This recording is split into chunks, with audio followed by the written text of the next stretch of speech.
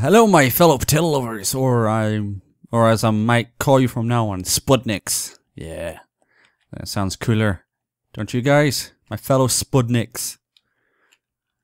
Yeah, whatever. Anyways, I've been messing around with Unreal Engine 4 as it's been free to use now, no longer subscription based, and I'm not sure about the Unity engine either. But obviously, you know, if you make a game, then you're gonna have to pay royalties. Like they still have that system set. But yeah, I've been messing around. I've had an idea cooking around in my head for a game for a while now. I've tried doing it in, raw coding, but I've decided now to try and give it a go in the Unreal Engine. Thus far, I've spent a couple of days at it, learning how everything works and that with the blueprints. You have my main player with custom movement controls and that.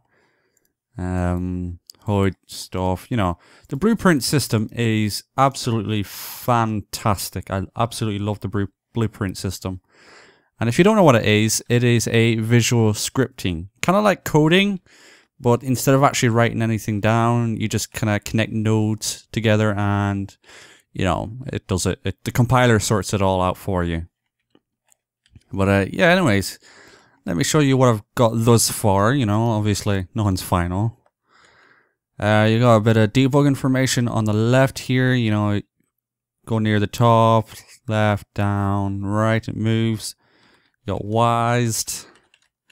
Got zooming.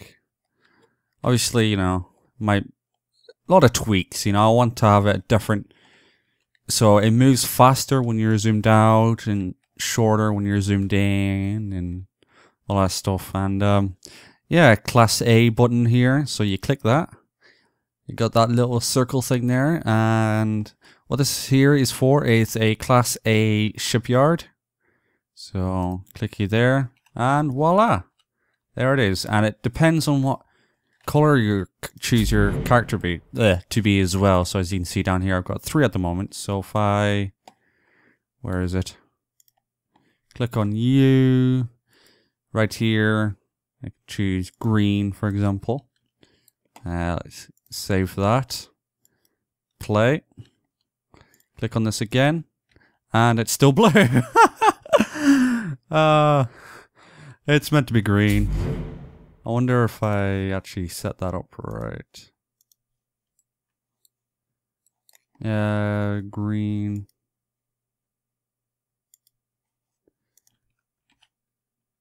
Let's try this. No, it must still be registering color as... Oh, that's right. I haven't set up default color. So let's just add a little simple thing here. Oops. And set that to green. And this here is event begin play, so whenever the game starts, that there's called. So now it's add it. And voila! Green! You can build them as many times as you want. Fortunately, they can intersect. What I'm gonna have to do is get the collision box for this here and add it onto this here. So, like, if it's like that there, it won't. Whoops. As you can see, it won't because it's colliding, but here it will. So, mess about. It's a start. I wonder how far this can go. Obviously, it's a bit big and all that. Everything's made in Blender, so yeah.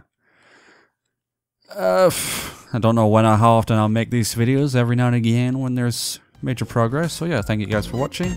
Ryan out.